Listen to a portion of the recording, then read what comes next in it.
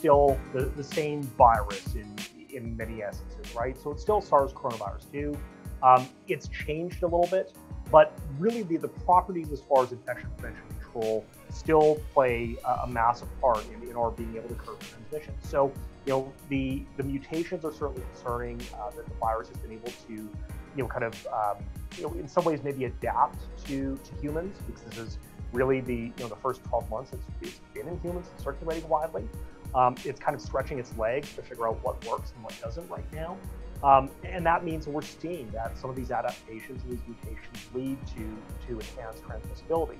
But at the end of the day, this is not a variant that can now permeate walls and go through glass and suddenly make it through masks and all those things.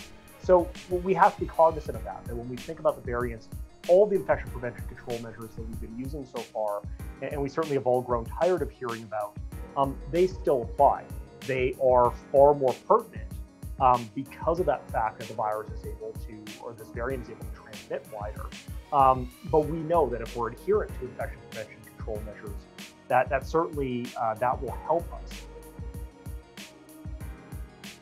Right now, the virus is kind of moving through humans and moving through really a new species that it hasn't done so in the past.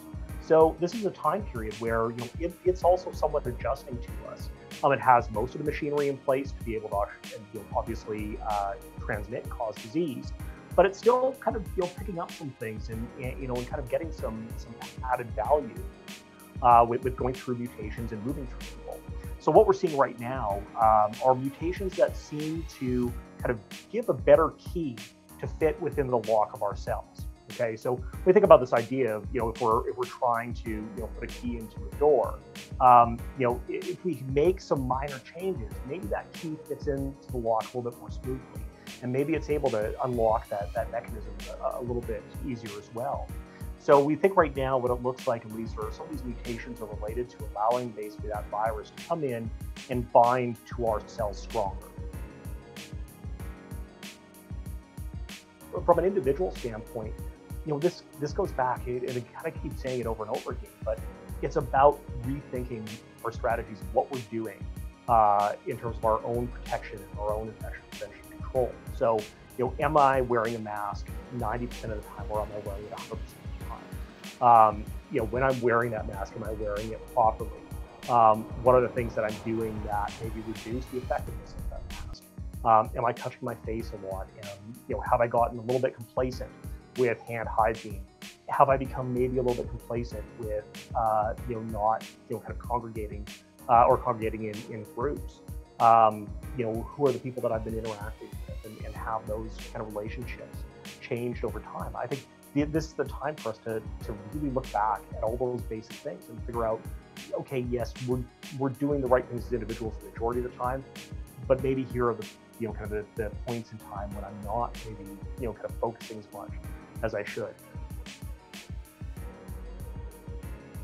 We see as far as recommendations from different health regions across the globe, which is the triple layer masks are probably the best that we can do right now in terms of kind of broad use for the public, and certainly availability for the public.